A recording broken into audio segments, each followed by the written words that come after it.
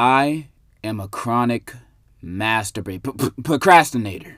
My bad, I have a list. Procrastination has forever been a problem for me. For as long as I can remember, I always avoided work. Like in my kindergarten, they literally only assigned homework on Tuesdays, and I still didn't do it. Why learn how many apples Johnny has when I could be watching Looney Tunes or Annoying Orange? Like, I had priorities as a kindergartner, and that was to be lazy. And my procrastination only gotten worse when I became older. Mainly because I had more on the line. I was in sports teams now, but I was in like 6th string because I barely went to practice. Most days I would just skip practice just to go home and do nothing. I just didn't want to do any kind of work. I mean, I might have also been kind of trash, but I know for a fact if I actually practiced, if I put in 100% effort, I would have been 1st string. Water boy, but at least I can say I tried. And it was all because of my procrastination. In high school, I still heavily procrastinated, but it went into my favor because now I had study halls. I didn't have to do work at home no more. Every day, I would do my work in study hall and go home and procrastinate, playing with my meat or diddly-daddling with my Soulja Boy console. And now here I am today, still procrastinating more than ever. And it had me thinking, why do I procrastinate? Why do we procrastinate? Is it because we're lazy-ass niggas?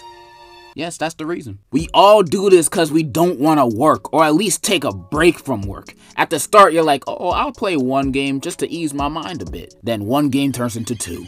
2 turns into 5. Then, oh, now you weigh 800 pounds. And you intentionally do this too. You remember you got work to do, but we cast that aside for short-time pleasure. Now you gotta pull an all-nighter just to half-ass your work so you can hand it in time. And I've done this way too many times. I'd be slobbering over the desk in my room just to get my work done in time before school started. I wasted no time, except I also wasted all my time. I put the pro in procrastinating, and I'm not proud of that. I've been doing this literally my whole life. The amount of days where I absolutely accomplish little to nothing is so many. Even a homeless person can look at me and say, "You're a lazy bum," and I can't argue back. These dudes are on the street begging for money on that grind, while I'm on my phone scrolling all day. They are better than me, and that leads me into another thing. Social media has increased my procrastination from like 80% to this is a part of my life now. Social media is the most addictive thing since crack. At least it's free. For me, as soon as my mom got me an iPad as a kid,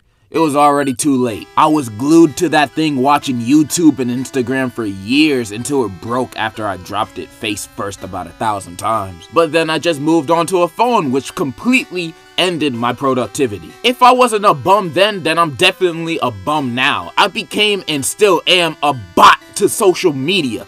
But so is everyone else around me. We are all addicted to social media. We are looking at a screen for most of the time in our days. Google says we spend 2.5 hours on social media every day on average. I say that's cap, cause TikTok exists. And using TikTok will get you hooked on that for hours, man. I had to delete it cause I would be on there for more than an hour without even noticing. And it was even worse that most of the TikToks on my FYP was so garbage, like they were so trash. I only stayed on the app because there would be like 1 out of 7 TikToks that would actually be decent. Yet I would still be on there for hours. I had to let it go. I had to put me first.